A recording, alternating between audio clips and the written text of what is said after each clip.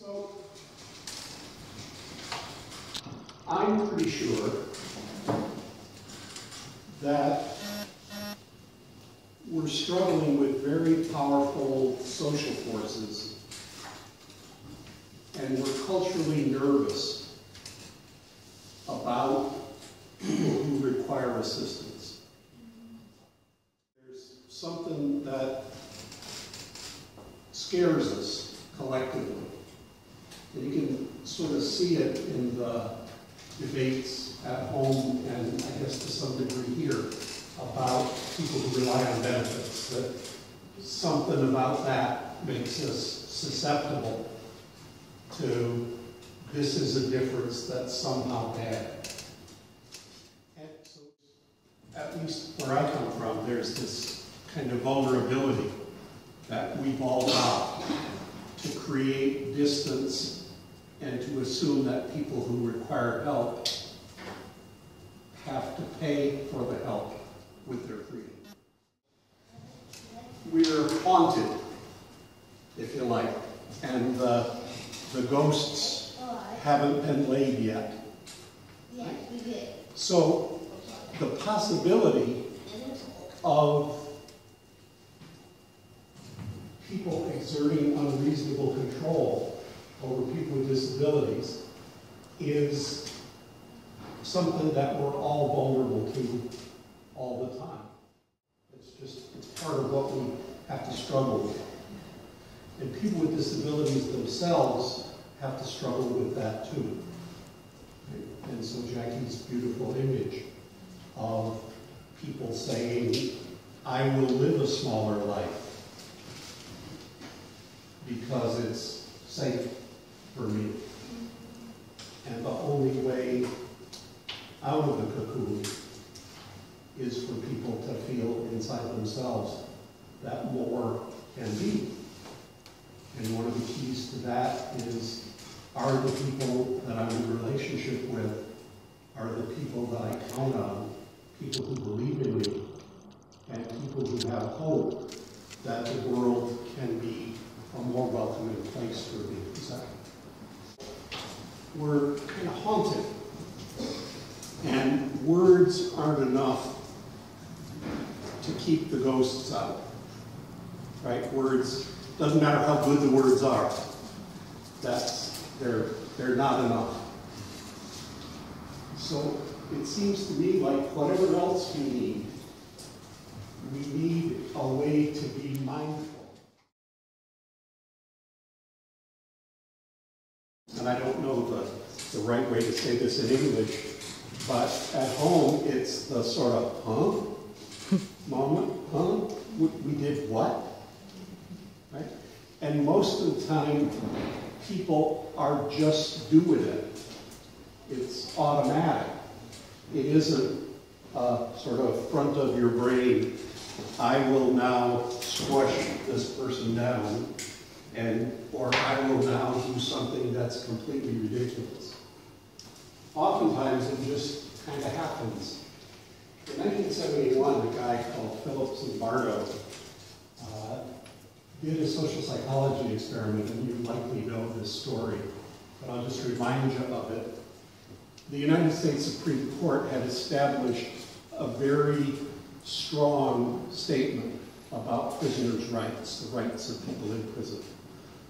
It is a very powerful statement. It talks about people deserving respect. It talks about people being free of fear, people being free of violence. It's a wonderful statement. It would be hard to find better words. And Phil wondered, how's that actually going to work out in a prison? And so he made a prison. He hired 40 young college males, university student males, for 2 weeks in the summertime.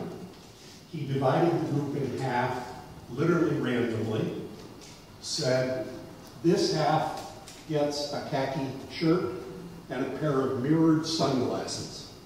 Okay? You're the guards.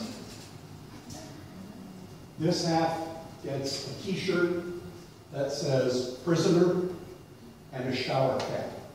And the reason they had shower caps is that the habit in American prisons was to give people really close haircuts, and these guys wouldn't give up their for the experiment. So everybody had to. And that's all he did. And then he gave both groups an orientation as they would receive in a California state prison, and the prisoners learned that they had rights and that they were entitled to respect and dignity, and the guards learned that the prisoners had rights and they were entitled to respect and dignity, and there was a handbook, right, taken from the California Corrections with like 80 pages of here's how you're supposed to handle this and here's how you're supposed to handle that. And then they weren't even in cells. It was just an old dormitory building. People were to a room. There weren't locks on the doors. And within 6 days, they had to stop the experiment because the guards were brutalizing the prisoners. And the guard's story was, right, oh, they weren't issued these, but people started to come. They went and bought nightsticks. They went and bought gloves, right, at the Army-Navy store. The guards started to show up with weapons because the prisoners wouldn't follow orders. And this, within 2 or 3 days, this kind of elaborate culture happened, with the only intervention being, you guys are the guards, and you guys are the prisoners. From that, one of the many things he came to from that was the notion that structure really matters. That lots of times people want to escape by finding the bad apple, when really the issue is a bad barrel. Right? The social structure is what is creating the trouble. And you can't magically get rid of it with words, no matter how eloquent the words are. I thought we might try something like this. Sally has very kindly collected from the workshops, some things people have talked about, enough moments where you say, huh? What were they thinking? Right? So we've got that piece to start with. And at each table we'll take one. And we'll do 4 things between now and mid-afternoon. So the first thing we'll do is have a discussion and think about what are the consequences of this, right? Here's an experience, here's a moment. I'll tell you one that I just heard the other day from the United States. A year ago, a person was in a group, from a group home in a van. The day was hot. The person fell asleep in the van. They were going to the park. Everybody else got out to be in the park together. The other 5 people who lived in this home and their staff. One of the people who got out, started to dysregulate, started to have a hard time. People paid a lot of attention to that situation, and the person in the van died. And we don't really know why. Very hard to say. So this is a terrible situation, and you think something like that shouldn't happen. The organization's response to it had lots of pieces, but one of the pieces was this. They said, people are not allowed to go out, right? They're not allowed to leave the group home if the temperature is above 85 degrees Fahrenheit. I don't even know what that is in Celsius, but 28 or 9, something like that, right? So, Huh? we go south nights. Okay, good. So 85 degrees, which is not an uncommon US summer temperature. Good.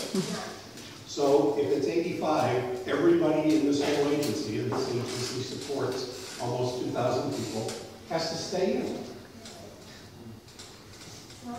So that's one of those, huh? How did that happen? Okay, so we want to think about, and you'll have your own on your table. It won't be like that one, but it'll be your own. So we'll have a look at it and see what are the consequences of that for people with disabilities, for the support staff, for building a positive culture.